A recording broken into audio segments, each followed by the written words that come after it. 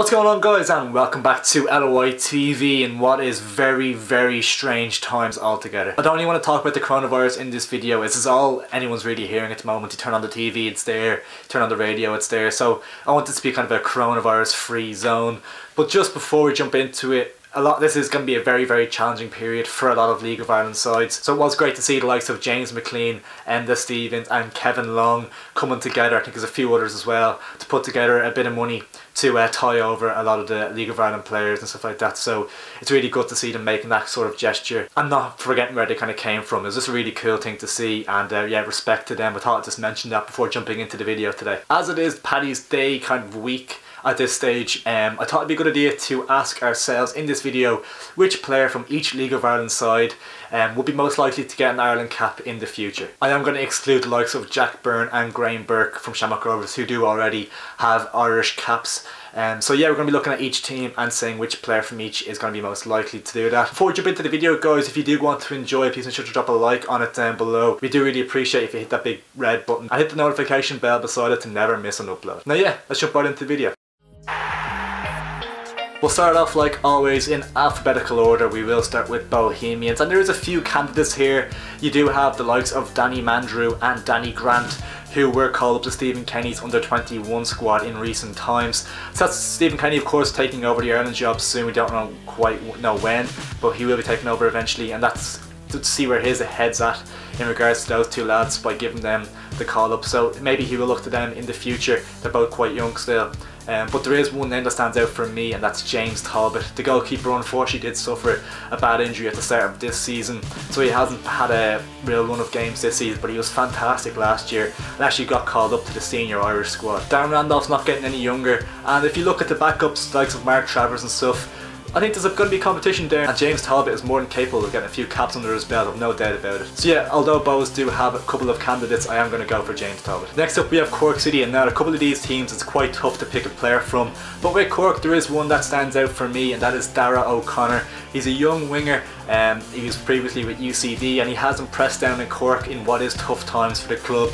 And I actually do think he's a very good player, and potentially if he kind of if Cork start to rejuvenate and get back up the league table, or if he does get a move to a higher League of Ireland team, or maybe abroad or something like that, he could possibly work his way into the Ireland side up. So you never know, but I do rate Dara O'Connor. I think he's a very good winger.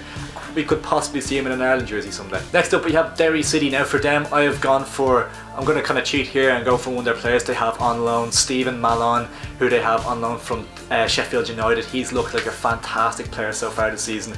His goal against Bohemians was a standout moment for me. Fantastic goal, and he's quite versatile as well down that left hand side, and he's still young as well, of course, and if he can get impressed with Derry, maybe break into Sheffield United's team. That might be a bit unlikely if they're challenging in the top half of the Premier League. It's going to be tough to break into that team, but if he maybe gets a move to the Championship or stays in the League of Ireland and continues to really impress everybody, who knows, we could see him breaking into Stephen Kenny's plans, because he is a young player and he's quite versatile as well down that left hand side. Enda Stevens is around the 30 years old, James McLean's in his 30s as well, so that left hand side there is going to be spaces available for players to break into the team, and why not. Next up we have Dundalk, and as I was talking about the left hand side of the pitch there, that leads me on to the next player I'm going to talk about, Dara Leahy, the young full-back who has been very impressive for Bows for 2 seasons, including getting into the team of the year in his first season with the club. A little bit injury prone last year, had a couple of bad injuries, but he's still impressed enough to get a move to the champions Dundalk, where he might not get in ahead of Dane Massey. It's been a little bit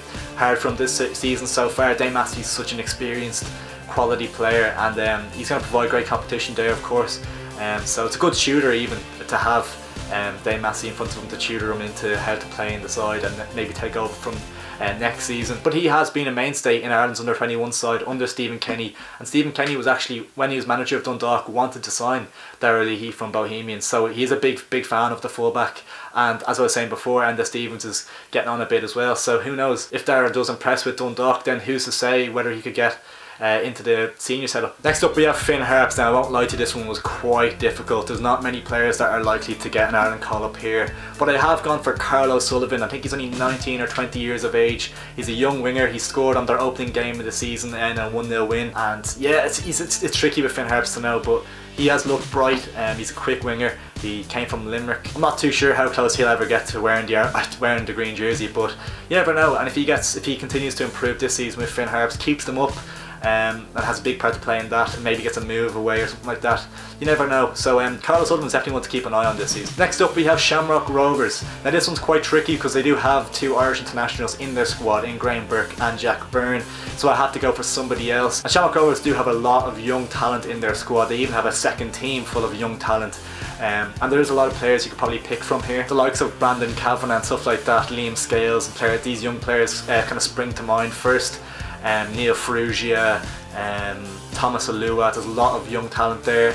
But the player, an interesting outside shout from Miles, want to do something different, is Aaron McAnuff. Now he hasn't actually declared his allegiance to Northern Ireland or Republic of Ireland, but he is a top class midfielder. He's still only 23-24 years of age. It seems like he's been around for ages, but he's a really classy midfielder that can play in the number 10 or further back in a more defensive role. And I've heard Stephen Kenny is a fan of him as well. And I don't know, like, if he hasn't declared for Northern Ireland or Republic of Ireland, but I think he does lean more towards the Republic. Yeah, I think Aaron McAnuff could be an outside shout there. But yeah, as for Shamrock Rovers, they do have so many young prospects that could well go on to pull on the green jersey. Next up we have Shelbourne, and then for them I have gone for Jays Cabia. He's a winger forward type player. You can play anywhere across the front three, and he has scored some big goals for Shells this season. He scored in the 1-0 win over St. Pat's. I believe he's still a teenager. I think he's 19, maybe verging on 20. But he's looked very good in the first division last year, and for Shells this season he's been a consistent performer for them. So yeah, Jays Cabia, who knows how high his potential could be. Moving on next to Sligo Rovers. Now this is a player that I was really impressed by last season.